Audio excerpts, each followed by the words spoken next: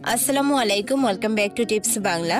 আজকে আবার হাজির হয়েছি নতুন একটি ভিডিও নিয়ে। আজকের ভিডিও, গর্ভাবস্থায় সফট ড্রিঙ্ক পান করা কি ক্ষতিকর? সফট ড্রিঙ্কস হচ্ছে 7 আপ, কোকাকোলা, ফান্টা, এই জাতীয় ড্রিঙ্কসগুলো। এগুলো আপনার গর্ভস্থ বাচ্চার কতটা ক্ষতি করতে পারে। এছাড়াও ভিডিওর শেষে থাকছে এই সকল ড্রিঙ্কসের বিকল্প হিসাবে আপনি কি ধরনের পানীয় পান করতে পারেন। আপনাদেরকে আমি অ্যাসিওর করতে চাই, এই ভিডিওটা দেখার পরে 100% অনেক অজানা তথ্য আপনাদের সামনে চলে আসবে।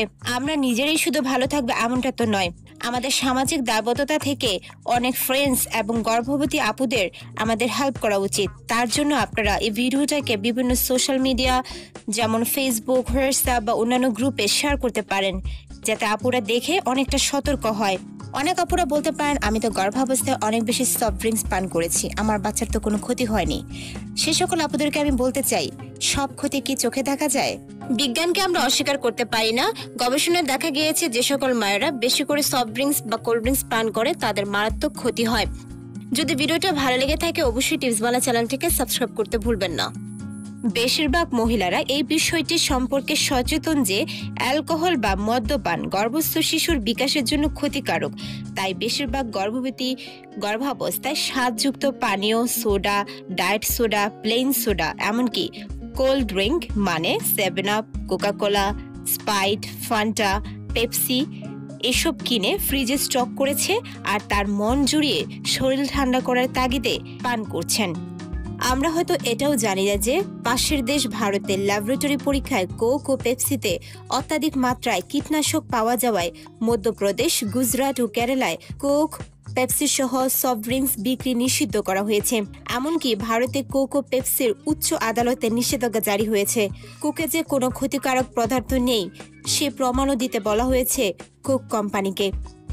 এছাড়াও পৃথিবীর 21টি দেশে এক গ্লাস কোক বা পেপসির মধ্যে মানুষের একটি দাঁত ডুবিয়ে রেখে দেখা গিয়েছে যে 7 থেকে 21 দিনের মধ্যে দাঁতটি পানীয়ের মধ্যে সম্পূর্ণ মিশে গিয়েছে। কোকের মধ্যে কীটনাশক মেশানো হয় এই কারণে যাতে দীর্ঘদিন বোতলে থাকলেও পানিতে কোনো ব্যাকটেরিয়া, ফাঙ্গাস, কীট বা পোকা না জন্মাতে পারে। তাছাড়া পানিতে থাকা জুফ্লাংটন ও ফ্লাইটাফ্লাংটনও বংশবিস্তার যাতে না করতে পারে। এখন আমরা জানবো, গর্ভাবস্থায় সফট ড্রিঙ্ক পান করা কি নিরাপদ? যে কোনো ড্রিঙ্ক বানানো হয় কুক মিক্সার বা কুক পাউডার, ফ্লেভার, সোডা, সাথে আনুপাতিক হারে স্যাকারিন, কীটনাশক, রং, পানি সহ প্রিজারভেটিভ এবং এসেন্স দিয়ে, যা অত্যন্ত ক্ষতিকর। গর্ভবতী মহিলাদের দুধ, ফলের রস, মিল্কশেক ইত্যাদি খাওয়া উচিত এবং এই পর্যায়ে সমস্ত ধরনের soda, cold drinks, caffeinated drink এবং এনার্জি ড্রিঙ্ক এড়ানো উচিত।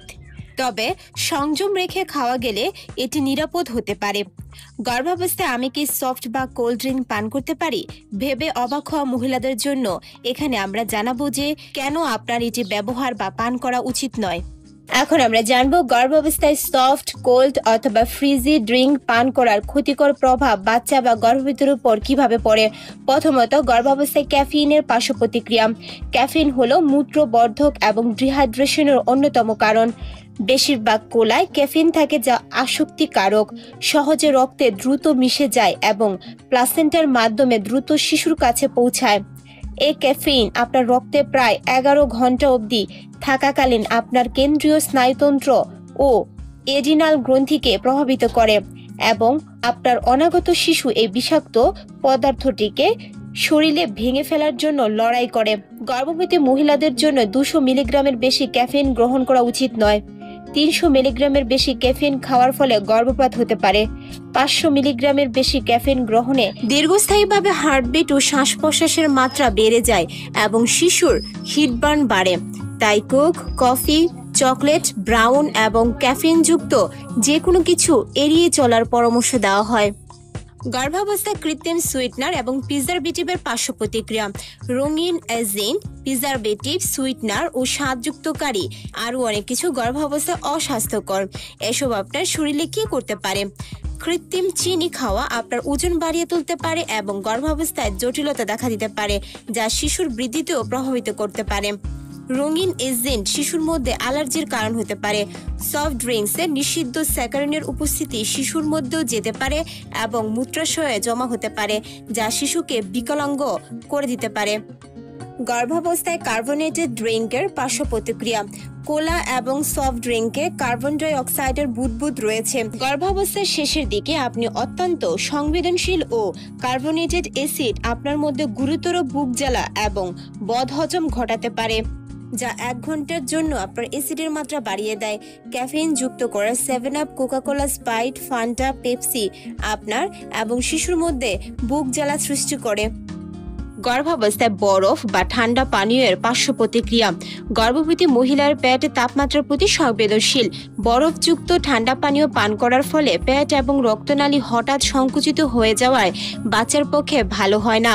এর পার্শ্ব প্রতিক্রিয়া ক্ষুধা হ্রাস করা, বদহজম, পেটে খিঁচুনি ও প্রারম্ভিক গর্ভপাত ছাড়াও অনাগত শিশুর খাদ্য এবং বিকাশ হ্রাস হওয়ার কারণে জন্মের পর অক্ষমতা সৃষ্টি করতে পারে।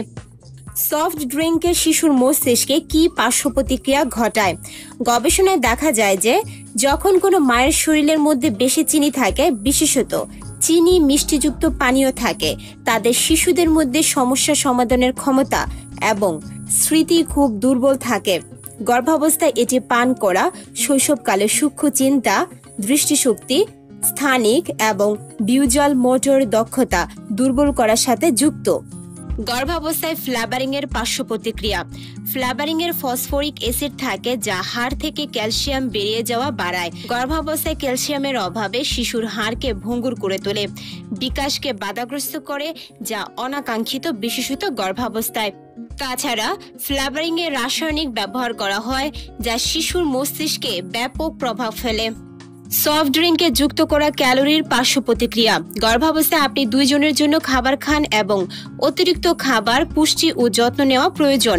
এমন নরম পানীয় খাওয়া কমান যা ক্যালোরি যুক্ত করে এবং শিশুর বৃদ্ধিতে কোনো পুষ্টিমান যোগ করে না। যুক্ত করা ক্যালোরির কারণে গর্ভের বাচ্চার অতিরিক্ত ওজন বেড়ে যায়, যার ফলে নর্মাল ডেলিভারি সম্ভব হয় না।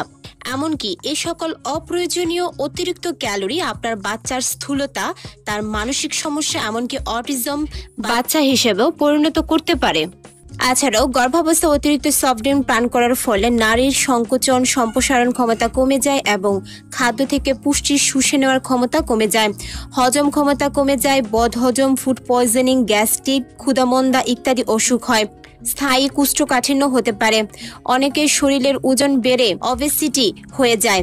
তাছাড়া শরীরে চর্বি, কোলেস্টেরলের পরিমাণ বেড়ে যায়। শরীরের ক্যালসিয়ামের মলিউকল গঠন প্রক্রিয়া দুর্বল হয়ে পড়ে, হাড় দুর্বল ও নরম হয়ে যায়। নারীদের প্রজনন প্রক্রিয়ার নতুন শিশুর হাড় গঠনের ক্যালসিয়ামের অভাব হয়, নতুন শিশুর প্রয়োজনীয় ক্যালসিয়াম পায় না। এখন আমরা জানবো গর্ভাবস্থায় সফট বা ফ্রিজি ড্রিঙ্কস। হ্যাঁ, অবশ্যই গর্ভাবস্থায় আপনার শীতল পানীয়ের অভ্যাস স্বাস্থ্যকর বিকল্পগুলো খাওয়া যেতে পারে, যা অতিরিক্ত ক্যালোরি এবং ক্যাফিন মুক্ত থাকবে, সাথে কম চিনি থাকবে এবং প্রচুর পুষ্টি থাকবে। কেবল মনে রাখবেন যে পানি সর্বদা সর্বোত্তম, যা কোষ্ঠকাঠিন্য, পেটের খিঁচুনি, ক্লান্তি অনুভব করা, মাথা ব্যথা ইত্যাদির মতো কিছু লক্ষণ কমাতে সহায়তা করে। গর্ভাবস্থায় দিনে কমপক্ষে 8 গ্লাস পানি পান করা দরকার, যা একটি কঠিন কাজ মনে হতে পারে, কিন্তু তাও এটা আপনার জন্য অনেক উপকারী। তাছাড়া স্বাস্থ্যকর পানীয় মানে লেবু, কমলা, মাল্টার রস, যা পানির সাথে মিশ্রিত করে কোল্ড ড্রিঙ্কসের তৃষ্ণাকে প্রশমিত করা যেতে পারে। 1 গ্লাস দুধ, তাজা ফলের রস বা তাজা ফল, লাচ্ছি বা লাস্সি অথবা ডাবের পানি পান করুন। কৃত্রিম পানীয়ের পরিবর্তে এই প্রাকৃতিক পানীয় পান করার অভ্যাস গড়ে তুলুন এবং পান করুন, যা আপনার এবং আপনার অনাগত শিশুর প্রয়োজনীয় পুষ্টির যোগান দিবে। আশা করছি আপনারা ভিডিওটা দেখে ক্লিয়ারলি বুঝতে পেরেছেন গর্ভাবস্থায় 7 আপ, কোকাকোলা, স্প্রাইট, ফান্টা বা এই ধরনের সফট বা কোল্ড ড্রিঙ্কস একেবারে এড়িয়ে চলা উচিত। এগুলো শুধুমাত্র আপনার না, আপনার অনাগত সন্তানের অনেক বড় ক্ষতি। শুধুমাত্র গর্ভাবস্থাতে নয়, নর্মালিও আমাদেরকে এই ধরনের সফট ড্রিঙ্কস অ্যাভয়েড করা উচিত, কারণ এই সকল ড্রিঙ্কসে কোনো ধরনের পুষ্টিগুণ থাকে না, শুধুমাত্র রাসায়নিক পদার্থ ছাড়া, যা আমাদের শরীরে মারাত্মক ক্ষতি বয়ে আনতে পারে। তাই এগুলোকে না বলুন, প্রাকৃতিক ফল বা ফলের রসগুলো খাওয়ার অভ্যাস গড়ে তুলুন। ভিডিওটা যদি ভালো লেগে থাকে টিপস বাংলা চ্যানেলটিকে সাবস্ক্রাইব করতে ভুলবেন না। আজকের মতো বিদায়, আল্লাহ হাফেজ।